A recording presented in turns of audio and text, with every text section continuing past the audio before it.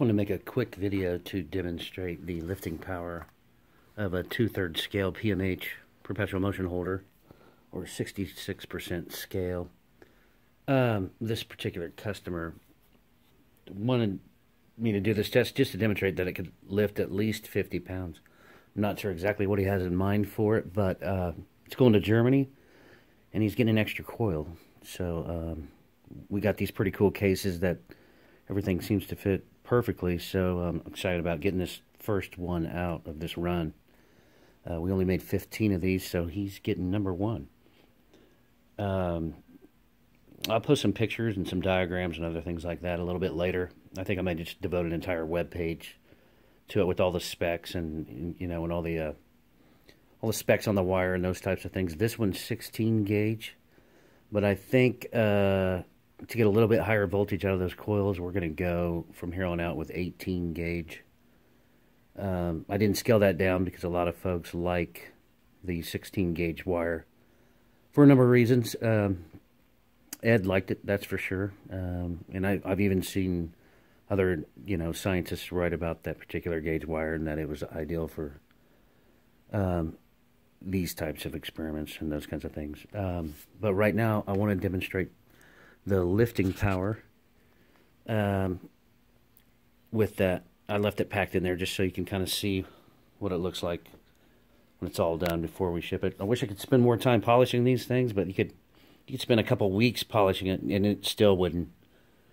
You would still feel like there was more to do. So luckily, this guy is excited enough to get it. He's ready to just take it the way it is. So I could polish this thing forever, I think. But I got a piece of hex rod. You can see it over there in the top left. That's about 40 pounds, but I'm going to weigh it just to kind of demonstrate it. But I got to set the phone down here real quick.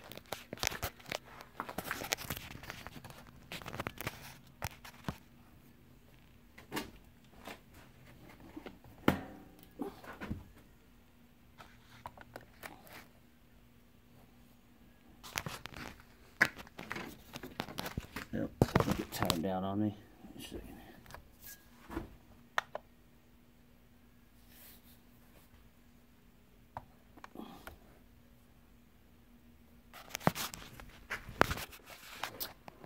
Yep, so it weighs 39.8 pounds, quite large. It's for another experiment that I've been messing around with here the last few years, actually. And it's interesting to see how these magnetic fields kind of interact at all these different angles. But moving on, I'm going to put a couple magnets on these coils just to kind of hold the coils in place, because I'm going to be turning it upside down. I'm not set up real well here, but hopefully.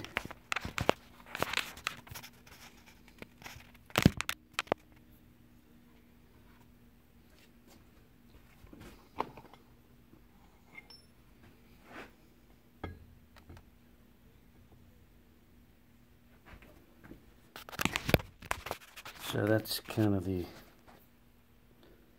setup. I'm just going to I'll put 2 amps at 6 volts on my little unit here. I like using these. It's quick, it's easy. So that's kind of where it's at. And you can see it's number one there.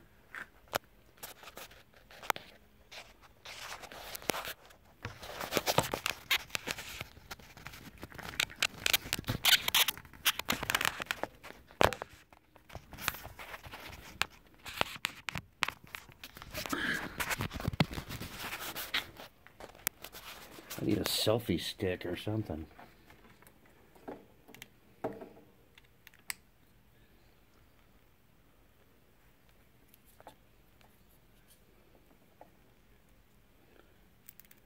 And with just 2 amps and 6 volts, it shouldn't short out anytime soon. I wonder if I can do this with one hand.